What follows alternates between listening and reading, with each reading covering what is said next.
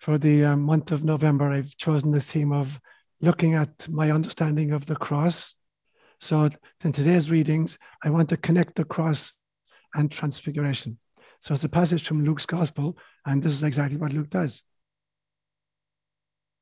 And Jesus said to all, "If anyone would come after me, let him deny himself and take up his cross daily and follow me.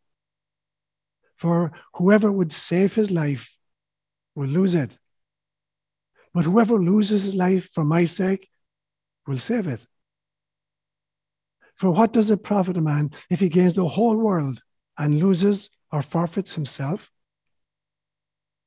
Now, about 8 days after saying these things, he took with him Peter and John and James and went up onto the mountain to pray. And as he was praying, the appearance of his face was altered, and his clothing became dazzling white. And behold, 2 men were talking with him, Moses and Elijah, who appeared in glory and spoke of his departure, which he was about to accomplish at Jerusalem. And a voice came out of the cloud saying, "This is my son, my chosen one. Listen to him." And when the voice had spoken, Jesus was found alone. And they kept silent and told nobody in those days anything of what they had seen. Words inspired by God. Over the years, I've spoken many times about my great-grandmother, whom I called Muddy because I couldn't pronounce her name. And she was this tiny little woman. She was as rotund as she was high. And I spent a lot of time with her during the first 6 years of my life, particularly. And she lived at number 3 Washington Street in Cork City at the very, very top of a tenement building, the 3rd story. And she would labor her way up the stories, step by step by step to a tiny little garret up at the top. And I spent many a night there with her. And in the morning time, she'd visit 3 different churches, which were then about a mile of where she lived. And we'd start off in the Franciscan church, but built by the friars. And it was a fairly modern building. I'm talking now about the late 1940s. And it was filled with light. It was a light-filled building, had a great energy there. And then when Mass was finished there, we'd walk across to another church, which was about half a mile away, called St. Peter's and Paul's. And it was the parish church. And it was a huge cavern-like building. But there was a kind of a womb-like quality to the darkness there. It felt like it was pregnant with possibility. And we'd attend Mass there. And then the third one, on our way back home, we'd go to an Augustinian church. And that was my favorite. Because as you went in the entrance, the kind of into the church was to your left, but right in front of you was the most realistic depiction of the crucifixion I've ever seen in my life. I've never seen, it was a life-size statue sculpted of Jesus, the 2 Marys, Mother Mary and Mary of Magdala and John the Beloved. And I have never seen, physical pain articulated so brilliantly in a piece of sculpture, or the grief of those who are watching it. It made this huge impression. And no matter where I've gone and what I've seen since, I have never met a depiction of the crucifixion that moved me as much as this one. And so for the month of November, I've chosen the theme of the cross. But what I want to do is I want to dismantle and reassemble the cross of Jesus, because I think for the main part, it is radically misunderstood. So I want to take it apart and reconstruct it according to my own insights. And so over the next 2 Sundays, then I'll develop that thesis. So today I'll just deal with 3 aspects. I'll talk about this notion of the daily cross, take up your cross daily, that we just met in Luke's gospel. And then I want to look at this, what I would call the single focus errors, which are focused completely on the death of Jesus rather than the life of Jesus. And then thirdly, I want to look at the notion of repentance. So that's what I'll cover today. And then I'll take it on further next week with God's help. So if I were to try to exegete the passage which I've just read for you from Luke, and to take it line by line, when Jesus says, "Take up your cross daily and follow me," he's not saying, live in order to get crucified, invite all this kind of turmoil and pain and hardship into your life. That's the last thing he has in mind. It's not about expecting life to be really, really tough and kind of ushering it in. Here I am, crucify me. That is not what he means by taking up your cross daily. What he means is that you must learn how to harvest every moment, every relationship for the hidden presence of the divine. So the cross is the recognition that there is divinity in every single incident and every particular relationship. And so it's a two-step process then. The first one is to deny the self, and the second one, follow me, as Christ is saying. So denying yourself is not about self-abasement in any sense of the word. It means the disidentification with the ego, or even worse, the identification with the id, that little me part of it that wants everything. So denying the self is actually about disidentifying with that, the role that you're playing, the realization, this is not who you are. This is a role you chose to play in incarnation. Who you are is a soul being who is eternal, who was never born and will never die. And that's what the follow me part of it. Denying the self means you have to disidentify with lesser versions of whom you think yourself to be. You are not this skin encapsulated ego. You are not the relationships of which you are a part. You're not the job you do. You're not the professions. You're not your thoughts. You're not your emotions. You are a soul self who volunteered for incarnation. So the first part of that realization is I have to disidentify with the ego or the role that I'm playing. I have to play that role, but I cannot identify with that role any more than an actor on stage then goes home and continues to pretend to be Hamlet in front of his family. And the follow me then means identify with the soul self, perhaps even at some stage, identify with the source self. Because I keep saying to you that there are at least 3 levels of the self. There's the kind of the role self, the character you've chosen to play in this particular incarnation. Then there is the soul self, this eternal holographic fractal of source of which you are. You were never born and you will never die. That as part of you. And then there's the source self, the fact that ultimately only God exists. We are characters in God's dream. We are how God experiences. So when Jesus says, follow me, he doesn't mean come after me, the carpenter from Galilee. He does not mean that. He says, identify the way I identify as a child of God, identify as a soul. So the follow me is not about, even traipsing to church on a Sunday, or saying, I believe in the Lord Jesus Christ. It is not about that. It is becoming what Jesus became. It is identifying the self as Jesus identified the self within him. And the Hinduism will have a great phrase for this. They call it self-realization.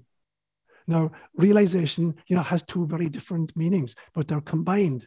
To realize something means to maybe understand it for the first time. Oh, I just realized that. And so realization is about, understanding something for the first time. But it also means to make real.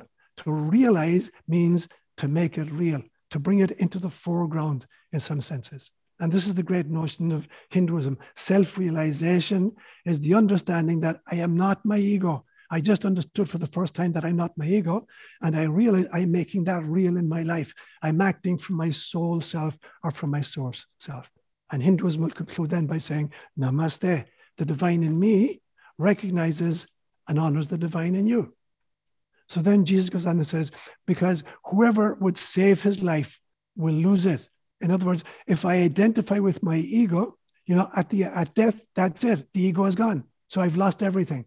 So it's like I waste a whole lifetime and never access or liberate the soul self. That's what he means by whoever kind of wants to save his life, as long as I identify with the ego, is going to lose it. At the end of the life, there is no ego left. And then you've lost. But whoever loses his life for my sake will save it, said Jesus. In other words, whoever learns to transcend the ego in order to access or manifest the soul will fulfill the mission, the very, very purpose for which you and I have come. So he says, what does it profit a person if he gains the whole world and forfeits or loses himself, his very self? Because neither fame nor fortune can compensate for the waste of an entire incarnation lived at the ego level. There is no profit in that. It's the total waste of an incarnation if I've identified completely with the ego, no matter how successful I appear to be, no matter how rich I am or how famous I become. It's a wasted incarnation if I've identified with the ego. So what happens then when we have the courage to somehow, look beyond the ego and begin identifying with the soul self? What does the soul self look like when we've broken through the illusions of the ego world? And it's interesting to me that in Luke's account, he goes right on to the story of the transfiguration. It's as if to say to us, this is what it looks like when you let go of the identification with the small self, the ego self. What happens? Here's what happens. And he's using Jesus as an illustration of what happens. He's not pointing this out as a unique event that only happened in the life of Jesus. What he's saying to us, this is what happens when you disidentify with the small self and you re-identify with the source self or the soul self. So there's this extraordinary account then of Jesus going up into the top of Mount Tabor with Peter and James and John and having this extraordinary experience, so intense that literally his very clothes took on the brightness of the encounter and his face did. And what happens to him? He goes transpersonal. All of a sudden, he's not identified with Jesus anymore. He's not the carpenter from Nazareth anymore. He's not even the rabbi anymore. He's this bite-sized piece of God that chose to incarnate on planet Earth. So he's gone transpersonal. So that's what happens when we have the courage to let go of the ego self and identify with the soul self. We go transpersonal. I'm no longer the person I thought myself to be. And he went trans-temporal. He's having an encounter with Moses, who would have lived 1,250 years before, and Elijah, who lived 850 years before. So in that space, there is no time. We've gone trans-temporal. Everything is in the ever-present now. Moreover, he goes trans-tribal. Because when you look at it, you read through the scriptures, both Moses and Elijah were mass murderers. And Moses was a serial killer. And they did it in the name of religion. Jesus is advocating forgiveness and even love of the enemy. And therefore, he fulfilled the mystical impulse that underlies Judaism and which is the mission of all true spirituality. And so that is what happens when we manage somehow to disidentify with the ego and re-identify with the soul self. We're out of time, we're trans-temporal, we're transpersonal, we're trans-tribal, and now we're identifying with the essence of God in everything. So that's how I would impact those statements of Jesus. My second point then I might call the single focus errors. The church in its great wisdom has managed to focus almost exclusively on the suffering and death of Jesus rather than his life and of his teaching. And to add insult to injury, they emphasize this notion of redemption. Redemption, etymologically means to buy back.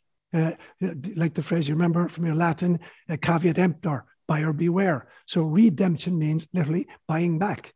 So there's this crazy notion in Christian theology that somehow God and Satan made a covenant and that God needed to be repaid for the insult of the sin of Adam and Eve.